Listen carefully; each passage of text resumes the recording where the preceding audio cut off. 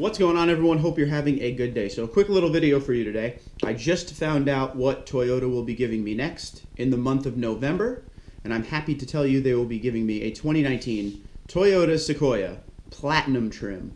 So that is going to be good, especially coming off of the Land Cruiser. A lot of people were wondering what are some of the differences between the Land Cruiser and the Sequoia as far as comfort, power, speed, handling, everything.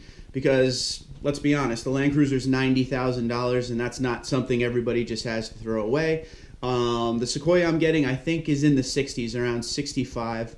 So you're talking roughly $25,000, $30,000 less. So we're going to see all the differences in the truck. It also has the 5.7 liter V8. I believe it's the 6-speed though, just like the Tundra. So right off the bat, I feel that the Sequoia will be a much heavier vehicle as far as feeling and pickup and power delivery. Handling wise, it'll probably be like the Tundra, kind of like a lot of body roll, stuff like that. But we're going to do everything. We're going to go through everything. I'm happy they're giving me the Platinum trim because that's going to have a lot of the better features in it. Probably have leather, all that stuff. I really haven't looked into the Sequoia at all, so I got to do my research before it gets there.